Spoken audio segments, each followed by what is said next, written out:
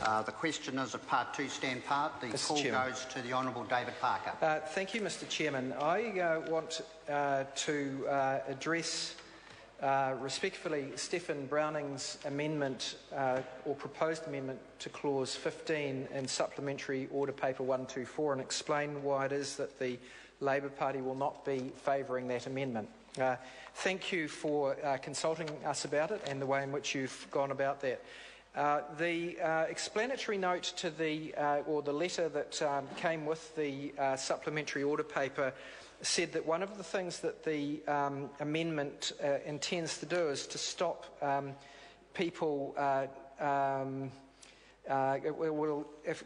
its current form, it says it encourages biopiracy of Indigenous resources, and I understand the member's concern, and there have been some quite, I suppose, famous cases around the world that have been referred to. One relates to the scientific properties of the neem tree, which is an Indian tree, as I understand it, if I got that wrong, right? Yep, it's an Indian tree that the extracts of which have long been used as a control of insects and other fungal infections in trees. And there were patents taken out that were then said to have been used to stop the traditional uses of the neem tree, despite the fact that had been a long-standing practice. And secondly, there were assertions, and I'm not saying that I don't understand enough to know that whether all of these assertions are right. But secondly, there were assertions that it seemed unfair that the insecticidal and anti-fungicide effects of neem tree extracts could be commercially taken by someone who claims that they've discovered the chemical reason that that's occurring in a way that prevented other people from doing it, despite the fact that that already has done it. And I agree that seemed unfair.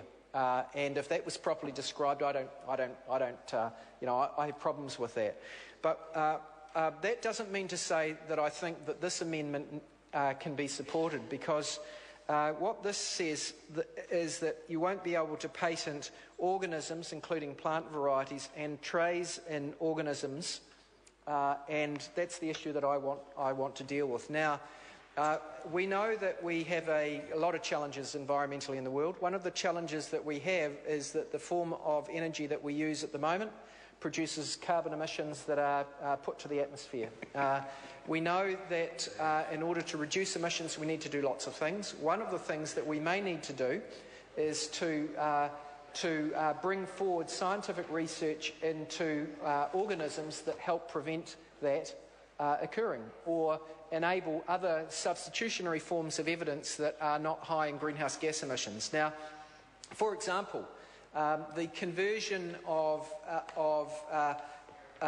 plant material into biofuels may require the use of, or may be advantaged by the use of bacteria or other organisms that are discovered in volcanic vents deep at sea.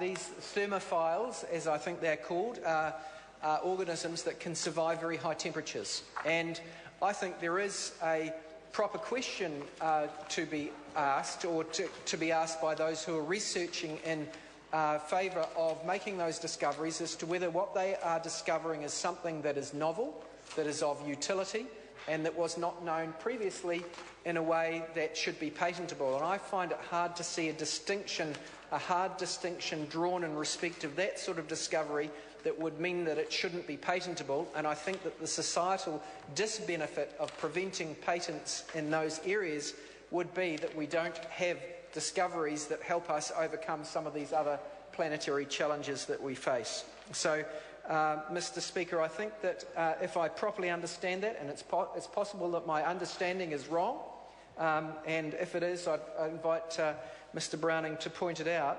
But I'm not here in saying whether those discoveries should be made through, or variations in the organism should be.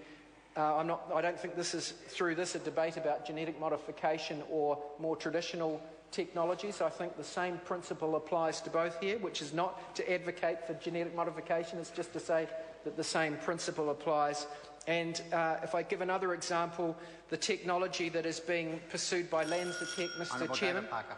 that is being pursued by LanzaTech, which is taking the flue stream gases of steel mills that are carbon monoxide, I understand, rather than carbon dioxide, and using a process to convert that carbon monoxide into ethanol, which is a fuel that can then be used as a substitute for fossil fuels.